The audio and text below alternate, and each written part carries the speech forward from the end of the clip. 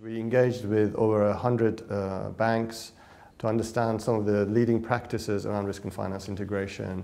At this moment in time, in 2013, we believe it's a specific opportunity around risk and finance integration. There's a coming together of regulation, the coming together of risk technology capabilities, and also banks are looking to reduce costs and increase performance. And these drivers have led to the need for risk and finance integration more than ever before.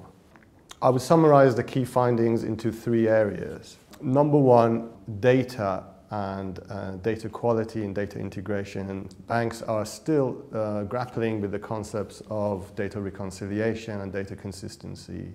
And as with all management information, the quality of data going in is totally the critical success factor in terms of what comes out.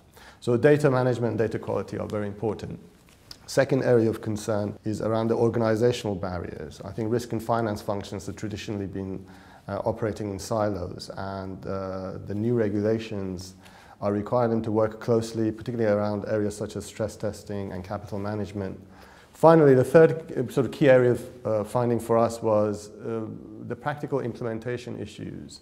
Some banks are treating this as a change initiative, taking a sort of revolutionary approach and trying to change the bank to address risk and finance requirements. Other banks are approaching it from an ongoing evolutionary perspective, small incremental steps.